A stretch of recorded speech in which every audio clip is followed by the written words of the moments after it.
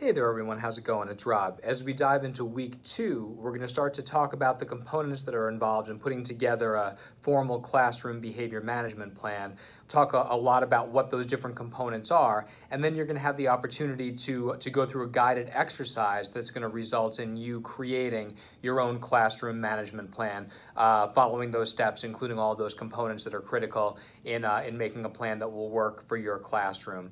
After you do that, you're going to dive into some specific case studies of students that are having some behavioral difficulty and walk through a number of different strategies that you might be able to use to see some effective results. It's going to force you to really think critically about what students are presenting with, as well as what the different strategies are and how they might map onto the students that you're working with to come up with something that's most appropriate and most likely to be effective. So looking forward to another great week here.